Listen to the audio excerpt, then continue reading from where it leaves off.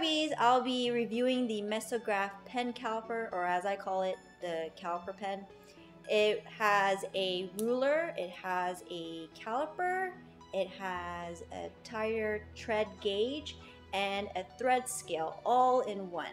So I'll be checking to see how accurate the calipers are, and I'm going to do a side-by-side comparison with the digital calipers compared to this caliper, and I'll be testing out the tire gauge to see how it works, and I'll show you what it does, and I'll also take it apart. So let's go and check that out.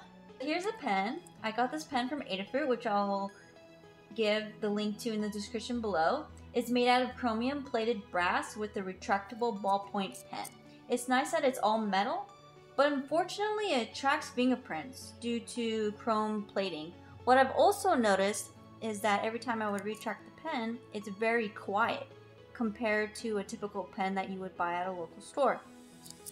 And being the engineer that I am, I'm going to take it apart and see what the insides look like.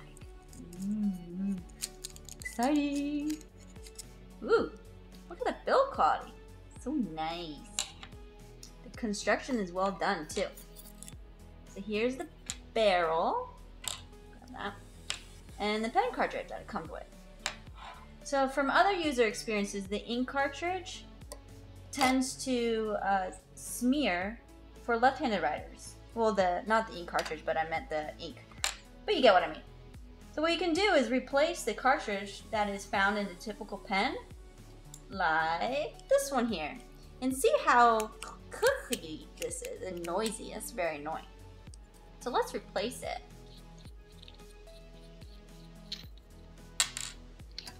See how you can see how similar they are? Very nice, cool. Now let's use this one to replace it.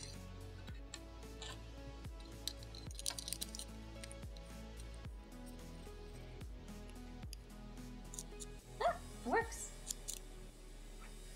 So the wedge-shaped style pen barrel might make it a little bit awkward to write with for first-time users, but you will get used to it. So here is a 5mm bolt that I'll test with to see how accurate it is compared to my digital calipers that I have right here. So the pen, let's get this pen away. The pen has millimeters. Let's do it this way.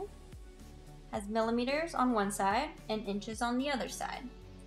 But I'll use the millimeter side to do the comparison.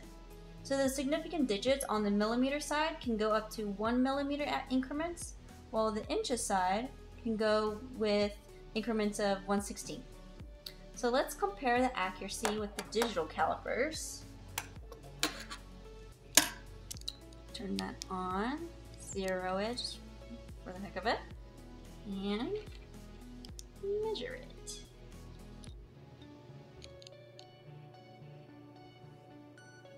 So it is about 4.8, 4.75 to be exact.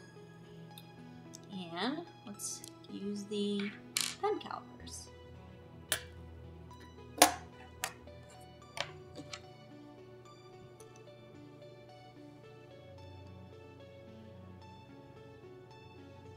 It is about 5mm, which is what we want. Obviously, the digital calipers are more accurate, but the pen calipers give you a pretty good idea of what you are measuring. So another feature of the pen is the thread scale, which is on the back. So this is the thread scale. Unfortunately, I've tried to understand what the list means. I know the numbers on the left correspond to the diameter of a screw. The list on the right says that it is for bore measurements, which I don't really understand. Maybe you know. So please leave a comment below what you might think the list means. Now, I'll show you how the tire gauge works. Let's do that. All right. So let's make sure the slider's all the way to the end of the pen, but don't forget to retract the pen. Good.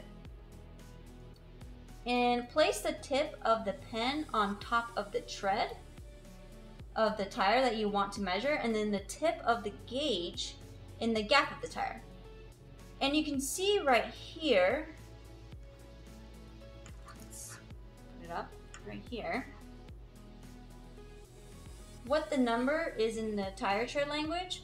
It looks like it is in millimeters, and I'm assuming that it is, if it's below 5, you should definitely change your tire. But of course, consult with your local auto mechanic. So now I'll go outside and demonstrate how it works. Here I am next to my car, and I'm going to try out how thick my treads are. Let's do that. Ooh, see that?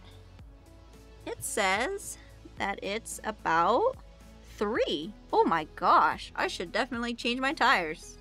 This is a great pen for an on-the-go engineer. And even if you're not an engineer, it's really cool to just show it off to your friends.